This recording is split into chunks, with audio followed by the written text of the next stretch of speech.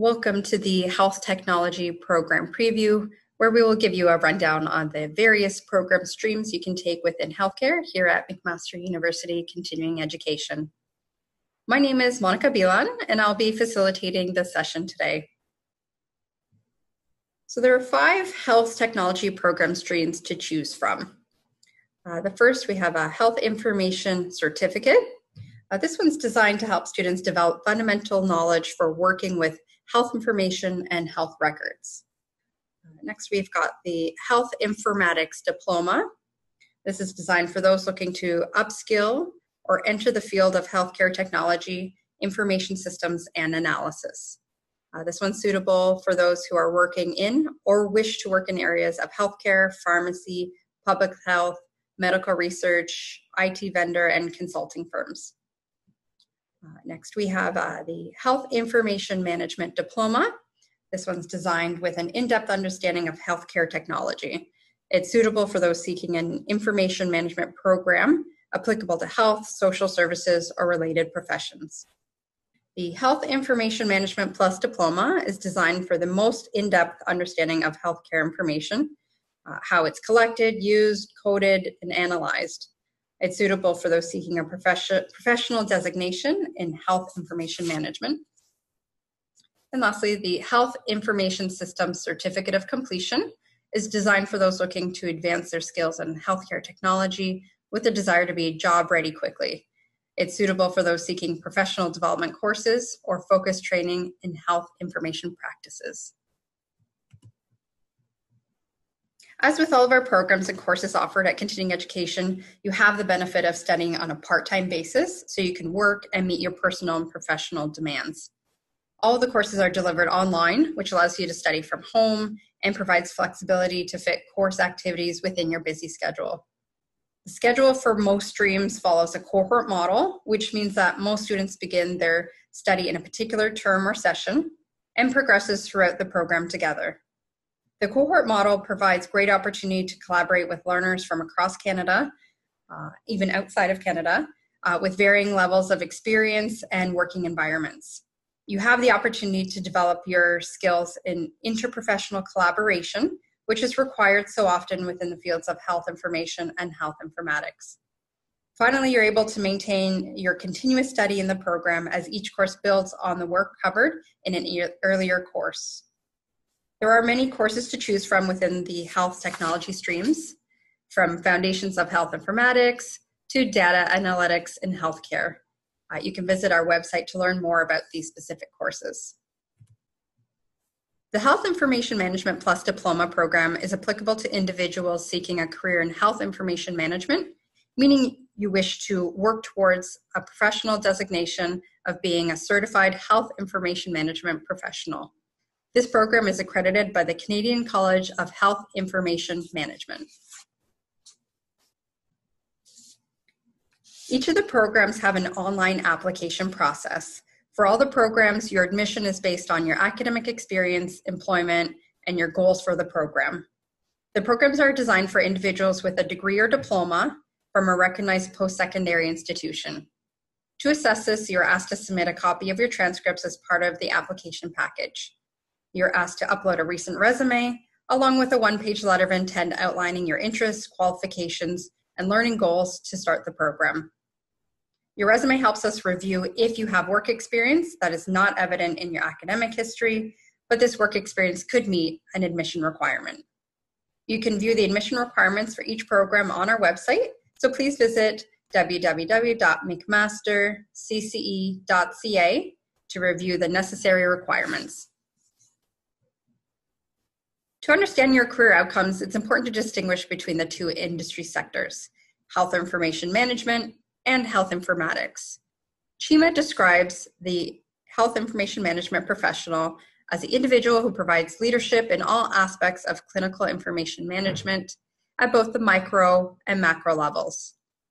Health information management professionals support data collection, use, access, and disclosure to the retention and destruction of health information regardless of format.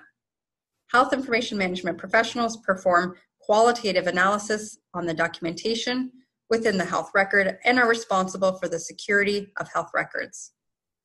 Digital Health Canada describes the health informatics professional as an individual who applies information technology and systems to healthcare data.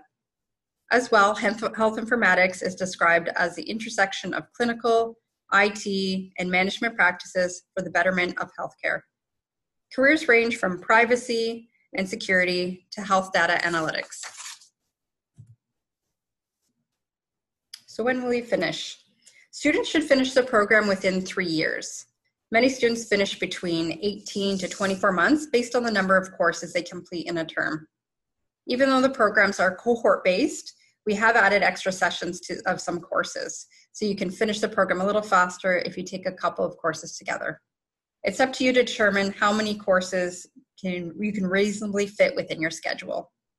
I've listed the courses as they are scheduled for the first year of your studies based on a fall start date. If you're starting in the winter, you'll begin with HTH 101 and then proceed to follow the spring term courses. Please check our website for the specific courses you need to complete for your chosen program.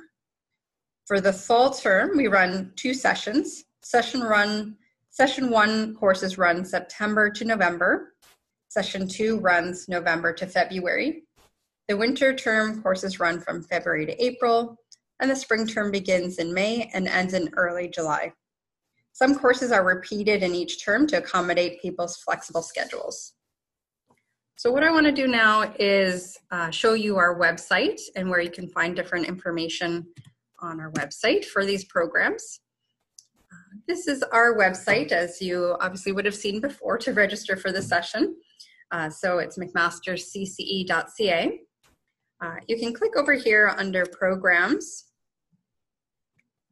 and under Health and Social Services section here, we've got the 3 listed. So Health Informatics, Health Information Management, and Health Information Systems. So the programs are broken down that way. We've got the 3 programs under Health Information Management, Certificate, Diploma, and Diploma Plus. And then these were the other 2 that were mentioned. So just to show you an example of the website here. Whenever you're ready, you can always hit this Apply Now button, which will take you, I'll show you how that looks in a second.